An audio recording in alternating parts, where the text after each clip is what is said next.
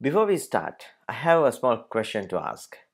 Have you ever been into the supermarket and have you ever experienced you are in a checkout queue and you have only one or two items, but the two people ahead you or one person ahead you has 100 items? What you felt that time? Isn't it good this person is give a chance to me because just one item, 1 minute I can go rather than I have to wait until 30 minutes to complete his checkout process? You felt, right? I felt it many times, but we are not lucky enough to get the chance, but I felt it. So let's begin next video about the thread, video number 6. Today we are going to talk about yield, sleep and interrupt.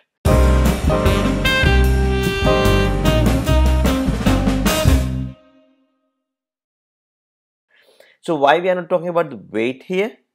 I think wait is more suitable to discuss with the synchronization. Okay, so let's go into the journey. Okay, let's start with the yield. What the yield method does, right? So when you drive in the road, you may see there's a signing board called yield. What the board tells us? So give the chance to the people, maybe the bikers, maybe someone who's walking, give the chance to them, right? So yield method is all about that, but as per the Java official documentation itself, there is no much use for this method, because the moment you use this method, you kind of misusing, you are not getting the use of the multi-threading. So then why this method is exist? This method is exist because if you want to use in the debugging scenario, if you want to change, if you want to give the more chance to particular thread, so that is the way yield method comes. So how this works? If you have two different threads, any thread can call yield method. The moment yield method call, that thread give a hint, a signal to the thread scheduler saying, hey, I am okay, give her the chance to the other threads. It doesn't tell to which thread, but it tells, hey, give her the chance to different thread. So if the scheduler decide to give the chance, then this particular thread who call this yield method go to the waiting state, right? And then other thread will execute. Then there is no guarantee the thread, let's say for example T1 and T2 and T3, we have three threads, right? So T1 call the yield method. So now either T2 or T3 would get the chance. Let's say assume T3 got the chance. When the T3 got the chance, when T3 finish his work on his time slot, there is no guarantee again T1 would get the chance. It's probably T2, because T1 is again the usual waiting thread on a thread pool, thread scheduler, right? So again T1, T2, T3, T1 call the yield method, T2 or T3 will get the chance, right? When the T3 finishes work, there is no guarantee T1 would get the chance back, maybe T2, then after T1. It's up to the thread scheduler, right?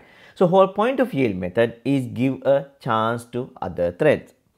So when we looking into this, yield is a native method, public static void native method, right? So why? Because it's not implemented within a Java. So let's move into the project and see how this works, right? So you have we have our previous example, right? So a little bit clean up. So now good to go. So now when I execute this thread, this program, right? So you can see is main ending with the main thread, main thread, main thread, main thread and main thread, right? 5 out of 5 times it's ended with the main thread. So now what I'm going to do here, I'm going to go to this printer class and call the thread yield method, thread.yield method, right? So now execute again. Now enter with the child,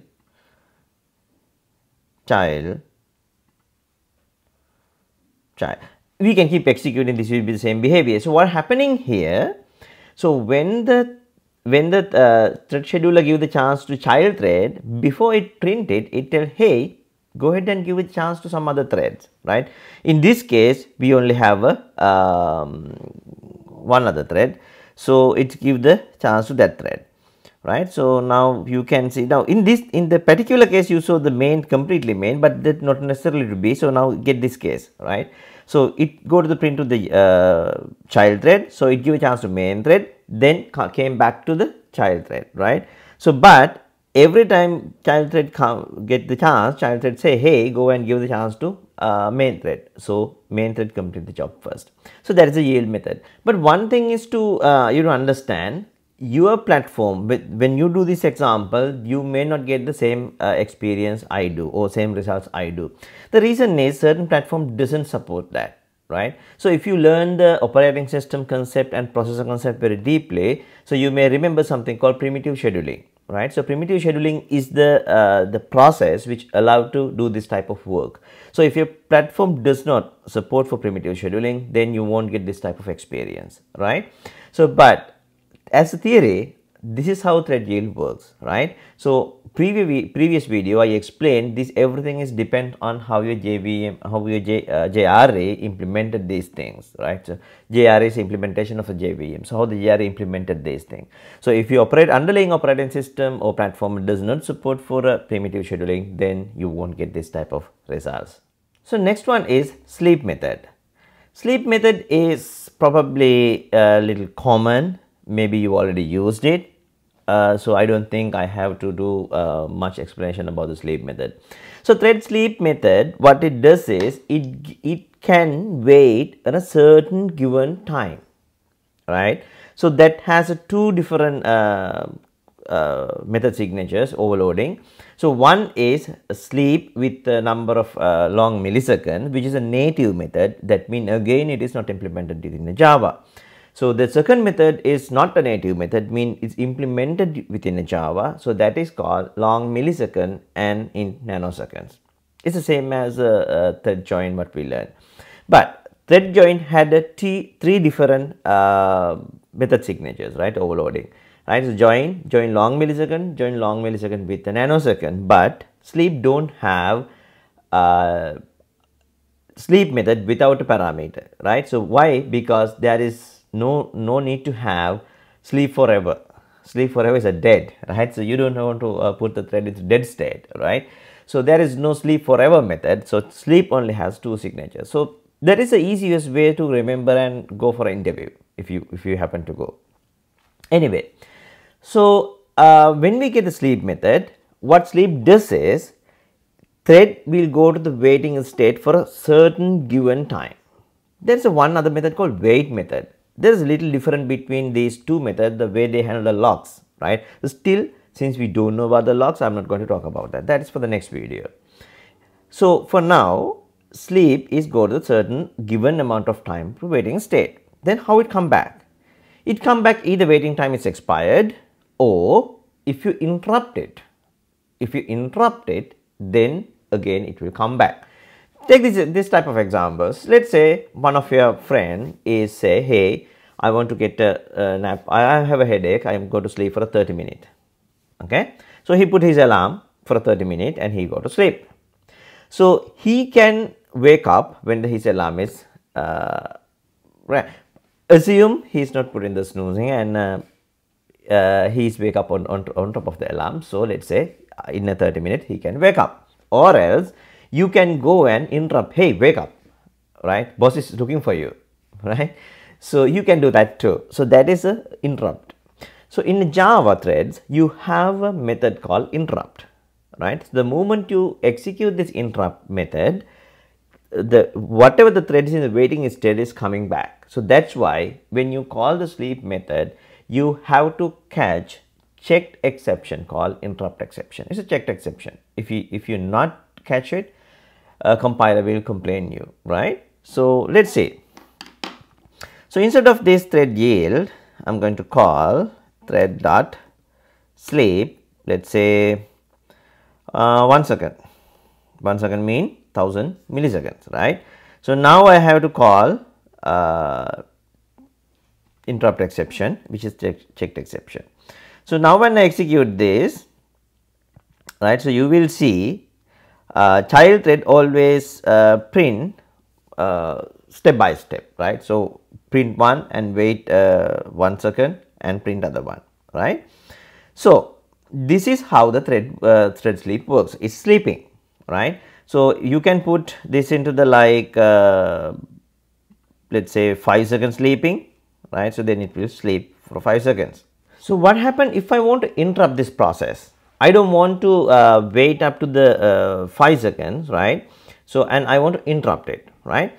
So to now this the sleep is inside the for loop, right. That means only one time we can interrupt, right. So but we can see it, right. So I want to call the interrupt method on which thread I want to interrupt, right. So because my friend went to sleep, I want to go and poke him, right. I want to interrupt him like this. So thread is going to sleep. In this our case, the printer, which is the name by the thread is going to sleep, right. So now I want to interrupt that one, right. If you get confused, we can rename this thread to the print thread, but I don't think we need, right. So now you will see when I execute this one, so main thread may complete its job, right, and it got the interrupted exception, right. So it went to the sleep. Keep in mind, when you interrupt a thread, right, so it interrupt and it thread get wake up only that sleep movement. Let's say our example, your friend went to sleep, right. So someone is looking for him, you go and poke him and this he come back. That means he woke up. He didn't sleep for 30 minutes. He woken up within 10 minutes. Now after that he go back to the sleep. But this time the previous interrupt won't work. If you want to wake up again, you have to go and interrupt again, right.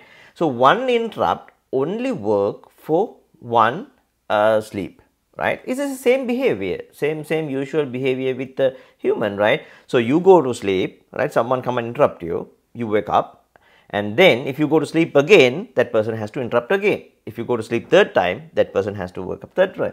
That's what happening here. You can see only interrupted very first one, right. So then it go to sleep again, then that doesn't affect.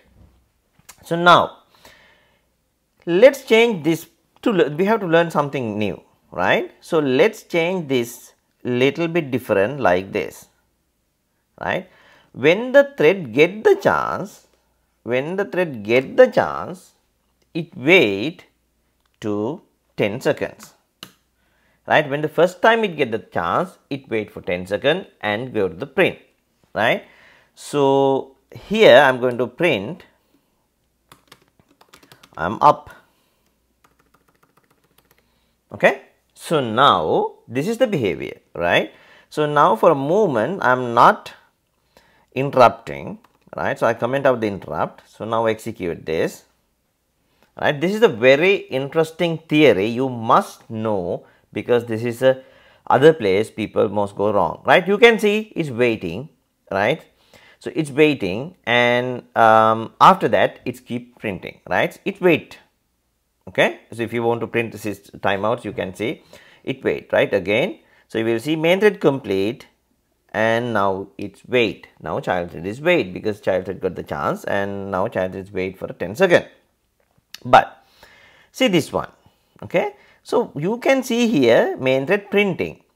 Before main thread print, before do anything, now this time maybe this point, maybe child thread not started even. So I am going to call, okay, let me to do something, let me to rename this, because when I say thread you may get confused, right. So let's say rename this to print thread, because when I say thread, so you may confuse with the thread class and the thread variable, right. So anyway, so now it's cool. So now print thread started. I want to interrupt the print thread. So I'm going to call print thread, right, dot interrupt. By this time, this is a very important theory to learn, right. By this time, maybe it not gone to the sleep at all, right. So what happened if you call interrupt method which is not sleeping, right. So what happen if you call interrupt method on a thread which is not sleeping? So let's comment out this entire sleep block, right. So now thread is not sleeping at all, but you are calling interrupt method. What is expectation? This is some typical interview question. Are you get exception or what going to happen? So to execute. So nothing happened. Child work, main work, everything is smooth, right? So nothing happened, though you call interrupt. So the answer is, if you call interrupt method on a thread which is not sleeping, doesn't do any harm. But this is see the behavior. Your answer has to have a one more step. If a interrupt, okay, see this first. So now I'm going to execute. So now you can see here I am up. See, that means interrupt triggered, right? But it didn't wait for 10 seconds at all, right? See again. Now I am up in a different place, but child had printed 50, main thread printed 50, nothing wait. Here's the rule. If you call interrupt method on a thread which is not sleeping, then interrupt is wait until at some point that thread go to the sleep or any waiting state. The moment it entered the waiting state, interrupt go and say, hey, wake up. Okay, it's like a security guard, right? So you put a security guard on a sleeping room, on the door of the sleeping room. Okay, so there is no one is sleeping, so he don't care. He stay in the next to the door, right? The moment someone enter into the sleeping state, he go and pop, hey, wake up. This happened right when you're sleeping on the classroom. Okay, so teacher is there, right? Until you sleep, teacher don't care, but the moment you go to sleep, teacher come and poke you, right? So that is the same way interrupt work. So map these things with the real world scenario, so it's easy to remember. So anyway, so we discuss yield, sleep, and also interrupt, and we learn the few new hidden theories. Actually those are not hidden, most people are not aware, that's it. Anyway, so I think 2 more videos we need to go to. Yeah, I think 2 more videos we need to go to complete the entire thread process. We need to enter into synchronize, which is again little critical point to discuss, right? So subscribe to my YouTube if you're not subscribed yet, and click on this bell icon so you will get the notification when the next video released, and also like to my Facebook and follow on Instagram. Stay in touch. See you soon with the next video.